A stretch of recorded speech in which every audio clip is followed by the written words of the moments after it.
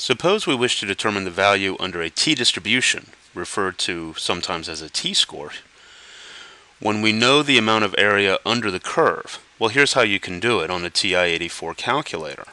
If you go under the Distributions menu and choose option 4, the invT command, this is the command that's used to determine the specified amount of area to the left under a t-distribution.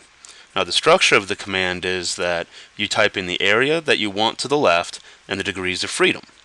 So suppose you have to determine the value under a t-distribution with 12 degrees of freedom so that 80% of the area is to the left of that value. And this is how you do it. You go ahead and type in the area left, a comma, and then the degrees of freedom, in this case 12, and hit enter. And it says that under a t-distribution with 12 degrees of freedom, you go out to about 0.873, and when you go out to about 0.873, you will have 80% of the area to the left of that value.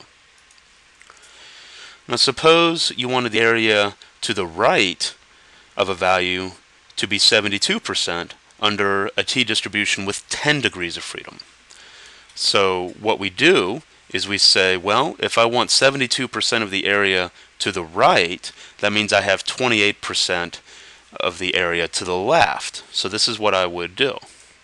I'd go back under Distribution, scroll down till you get to the invT command, tell it the area left, in this case 0.28, and then the degrees of freedom, which is 10 in my example, and hit enter.